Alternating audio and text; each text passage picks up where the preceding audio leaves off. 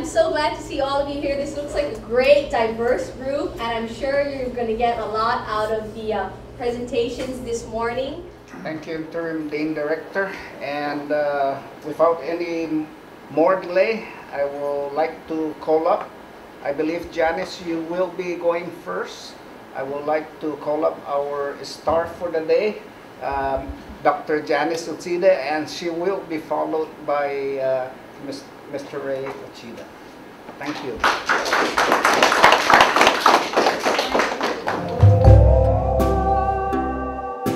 Okay, I'm Janice Uchida, and I work in the Department of Plant and Environmental Protection Science. It is PEPS, and we're in the Tropical Plant Pathology program. Plant pathology and entomology merged to form this Plant Environmental Science Protection Department.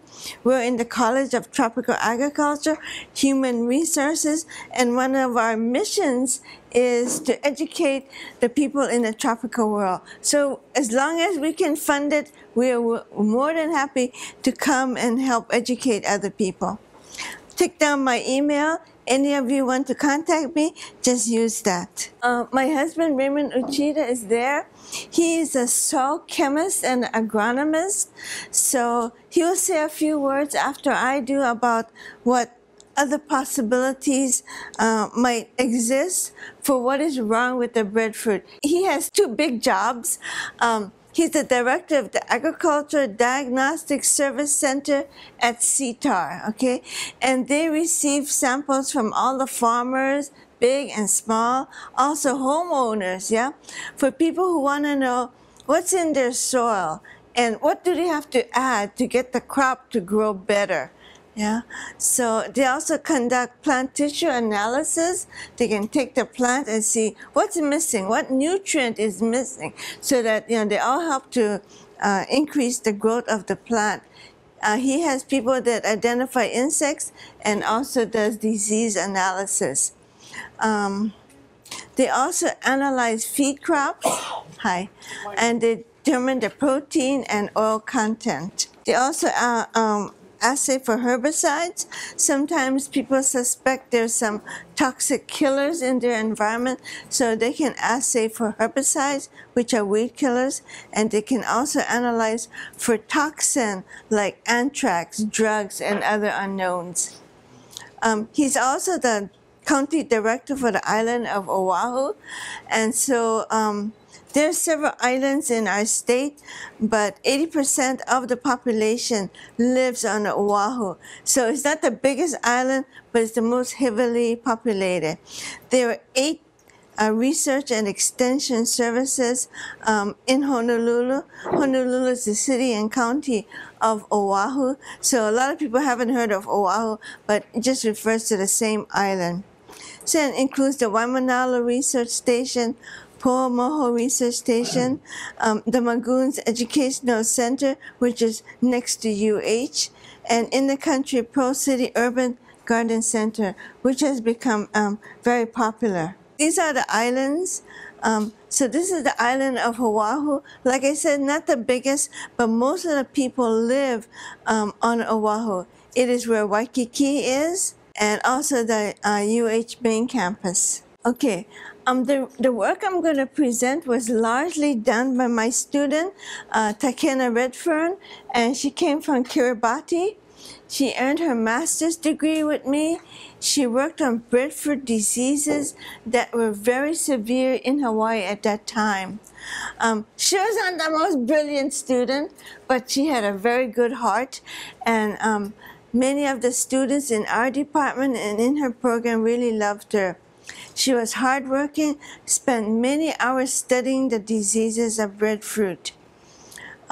This was a challenge because disease occurred on other islands, and she needed to coordinate the shipment of the diseased plants and do the assay as quickly as possible. A lot of the samples came from Maui at Kahuna Gardens. There's a very long single-lane road from here to Kahalui, and the drive, it takes more than 1 hour, and it's very winding, long road. And then when they get it to the airport, it has to be flown to Oahu, and we're located in this area. And this map also shows that there are 2 other gardens with breadfruit on Kauai and 2 more on the Big Island. So this is a healthy tree. Breadfruit is Artocarpus attilis, major food crop for some of the Pacific Islands. In Hawaii, it is used locally. None of it is exported because we don't have a big industry. And because there's no big industry, so most of the breadfruit, there are many cultivars that are grown in Hawaii. They are of the smooth skin type. There are numerous cultivars, but most of them, people don't know what they have. Many people have 1 or 2 trees on their property, but they don't know which one it is. Now with the participation of National Breadfruit Institute and other universities, more cultivar recognition is possible. So this is a typical disease fruit. These lesions are usually circular. It's brown rot, and the surface is covered with a white material. These are spores of the fungus. To determine what caused this disease, we take a knife and we cut off all the surface, because on the surface there are many things that are not the pathogen. They're just there because the tissue is dead, so they live on the dead tissue. And so we want to get rid of that, make our job easier, and slice off the surface. You can see this infected area. So the best place to find the pathogen is right next to the healthy tissue. So we take a piece of the disease and healthy tissue, we cut that out, and that's what we're going to use to assay. You can cut the fruit in half, and you can see how deep the lesion has gone, and you can make more isolations from this area, as well as this area. Here's a fruit that came from the field. So in this case, she cut it open and she took many samples. At this time, we didn't know what was the cause, so she took from here different samples from one fruit, and we take each section, put it on a clean paper towel, get a razor blade, and then cut it into small sections, and prepare 10% chlorine bleach, add a drop or 2, the R is missing, or 2 of detergent. Place the pieces into the bleach to surface sterilize the outside of the piece. Then touch a clean paper towel, drain off the excess bleach. Put it on water agar, leave it at room temperature, and the fungus will come out. If you can put it in the light, that would be good, because some fungi do not produce spores in darkness. And after 2 to 5 days, check the plate, trim out the hyphae that's emerging from the tissue, and try to get a single hyphal tip. So what you do, you take the disease section, half is healthy, half is disease, and you cut it up into smaller pieces. You take the small pieces and you make these 10% bleach, which is 10 ml of bleach and 90 ml of water, and then 1 to 2 drops of detergent. Yeah, so that it's breaks the surface tension, and then the pieces will be exposed to the bleach. Otherwise, they are on a piece. Microscopic bubbles, and things can hide under the bubbles. So put in a little bit of soap, and then put the things, mix it up just a few seconds, and then take it out, and then we put it onto a water agar plate in a pitcher plate, and then after a few days the hyphae will come out, and then try to cut out a single one. If you cannot cut out a single one, that's okay, cut out 2 or 3. Put it into a nutrient plate, let the fungus grow, it will make spores, and you can identify the fungus. Okay, so this is Phytophthora. It's very aggressive pathogen. It grows very fast. And you can see that if you had this on a plate, you can get a sharp scalpel. Girls are better at this than guys, I'm sorry. But you can cut out this piece and have a pure culture. Okay, so the major fungi that we collected from Maui and Kauai was Phytophthora, Geotrichum, and Fusarium. Now you have to figure out, we got these 3 fungi, which one is the pathogen? Even if it looks like a Phytophthora rot, we have to go through the process, because sometimes the other person might have made a mistake or, something like that. So to get the facts, we want to do the whole Koch's postulate. So first isolate it, then grow each of them in pure culture, place the pure culture on a healthy fruit, and reproduce the disease. That disease should resemble what you collected from the field. And so pure cultures were grown, spores were gathered, the inoculum was adjusted to 10,000 spores per ml, and we either sprayed it onto the plants or took some paper disc and put it onto the fruit. So we put that inoculum here and then put it all in a plastic bag to maintain high humidity for 24 hours. Okay, and after that we opened the bags and the fruits were kept in the lab.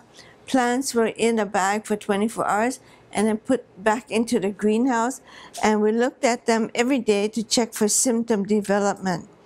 So this is lesions of Phytophthora caused after 4 days. It's pretty fast that it gets in and causes a lesion. On small seedlings of breadfruit, we inoculated with Phytophthora. The seedlings were infected, so now we knew what does the leaf rot look like. And that was really important because the growers were so concerned that some kind of damage on their trees was caused by Phytophthora, and they're sending us hundreds of leaves. None of it yields Phytophthora. But when we reproduce the lesion caused by Phytophthora, then we could say, okay, this is what you look for. This is Phytophthora. And we also found that the stem could be infected by the pathogen and was able to move from the infected leaves into the stem, and then it could kill the plant. And so this was also going on in the field. So you had a large tree and it would get into the leaf or the fruit and then go into the stem and kill the stem, and it cause a canker and work its way down and can kill sections of the tree. So for control, the first thing you must do is, if you see any fruit with Phytophthora lesion, you must gather it in a bucket or a bag and remove it from the field, because you want to reduce the number of spores.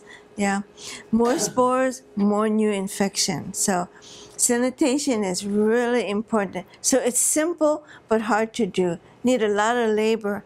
And then if you see dying branches, cut it off. If the tree looks half dead, cut the tree off. Sacrifice the tree to keep the rest of the field healthier. So this is Phytophthora sporangia. When it's put into water, it divides up into smaller spores, and each of them will squeeze out and swim away. And because they can make this zoospores which swim, they look like this, and it has one short and one long tail. They can swim to different sites, and they can be in the ditch water, on the bench, in streams. And so this really increases their potential for spread. I'm trying to see that Phytophthora.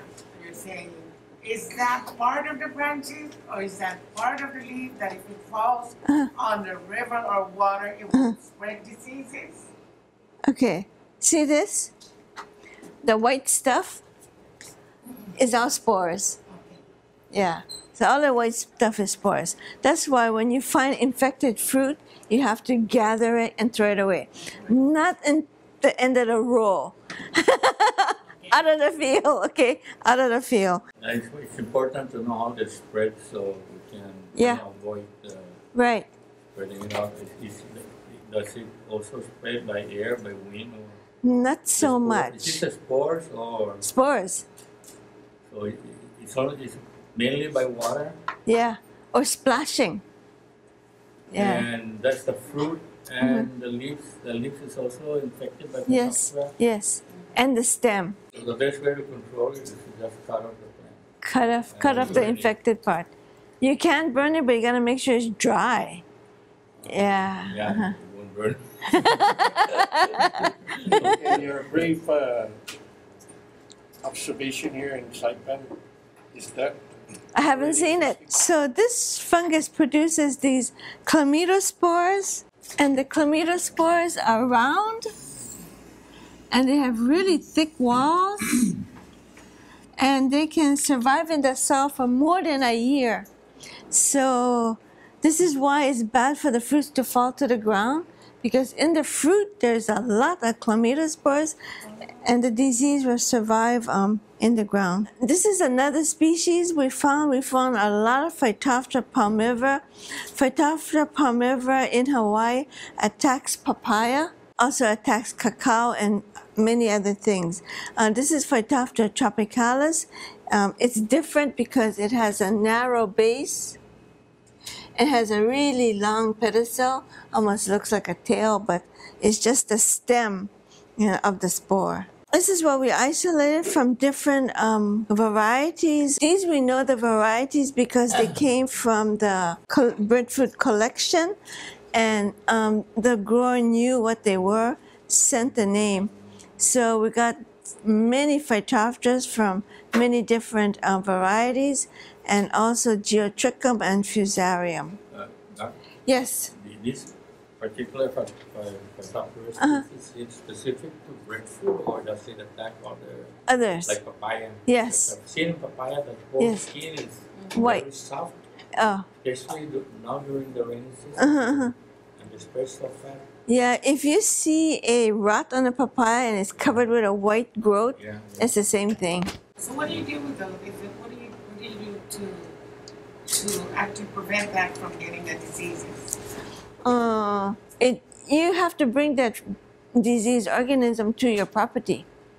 So don't bring anything that looks diseased. If it is, send it out with the garbage. Don't put it in compost, because the spores will survive very well in the compost. Yeah.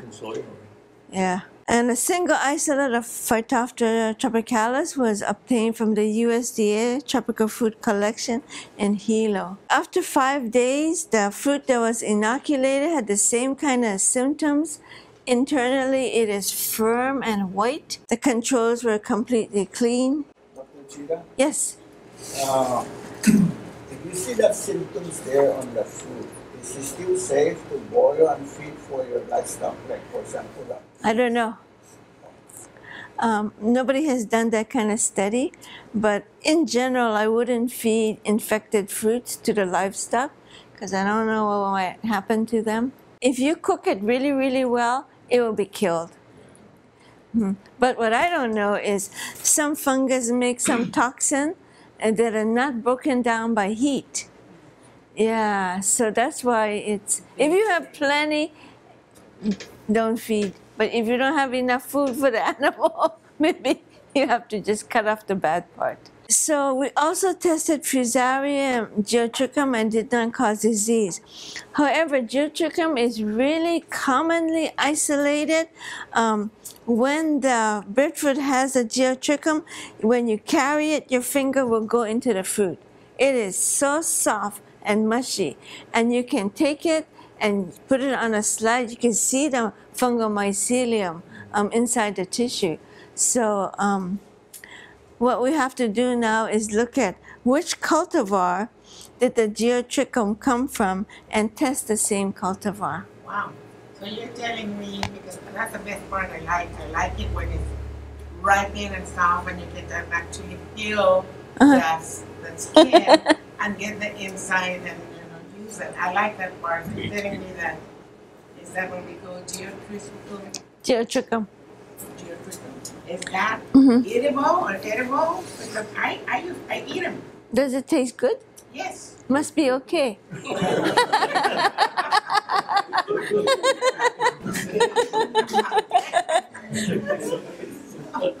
Okay. And I'm still alive. Yes, that's right. And healthy. Okay. these fruit rots were associated with Phytophthora, geotrichum, and Fusarium. Only Phytophthora was shown to be a severe pathogen. There are numerous other fungi such as Lasiodiplodia. They used to call it Botryodiplodia. Now they changed the name to Lasiodiplodia. It was isolated from leaves, and we still have to test those. Okay, so these are other images that I got from the internet. This is a breadfruit tree, and it has a canker over here. It's just a dark colored area. If you cut into it, you can see that the tree is infected. Typical Phytophthora rot. It's round, it's circular, and it's got the white growth, which is the spores. It's really bad, yeah? If you touch it, it'll be on your The hands. breadfruit gets hard, right? It Huh? gets hard. The breadfruit gets hard. The Oh. infected area. Oh, yeah, it's firm. Yeah. And this is really going already. I don't think much to be eaten here. This is a common problem, is a soft scale. I haven't seen this here. We saw mealybugs on some of the fruits, but I didn't see soft scale. This ugly looking thing is a hard shell scale. So underneath is a scale. It feeds on the leaf. So the other side of the leaf will have some spots. That's breadfruit leaf? Yes. Oh, that's a breadfruit. But Wow. I haven't seen this here. So Yeah. those are actually, because it looks like, I hate to say this, but it looks like my dog sticks. Yeah. They don't move. Yeah, they don't move. there's a larva form, and once it's settled down and stuck on, that's it. Doesn't move. Still infected. It doesn't move. How did it get there? There's a larval form. It moves.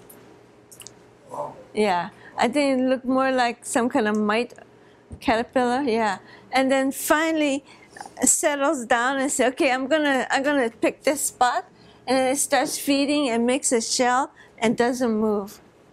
Yeah, but makes more eggs. These spots actually look orange or yellow, and these are the ones. And some people think it's rust, but actually it's an algae. The algae, Yeah. before it spread, do you wipe them off just so that you don't spread the diseases? It's not serious. I think algae, you can practically ignore it. Ignore it? Yeah. It's a many hosts. If you have a guava nearby, it'll go to guava.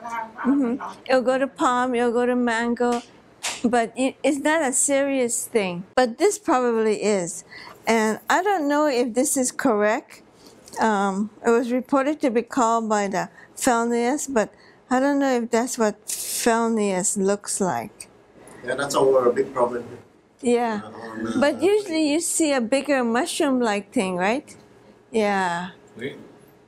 This thing attacks, Philodendron toxis attacks also casuarina, trees, and fruit. Right. And Yeah. flame trees, basically. Yeah. Yeah. But the symptom doesn't look right to me. Yeah, you don't Yeah. see that white stuff? though? Yeah. Uh-huh. A group of scientists were here about 3 months ago, and they were doing this something from Japan. And Oh. Usually it's light brown, dark brown, or black. Yeah. I don't see any white. White, yeah. Uh-huh. So I don't know, but that's why I say reported. Okay. So thank you.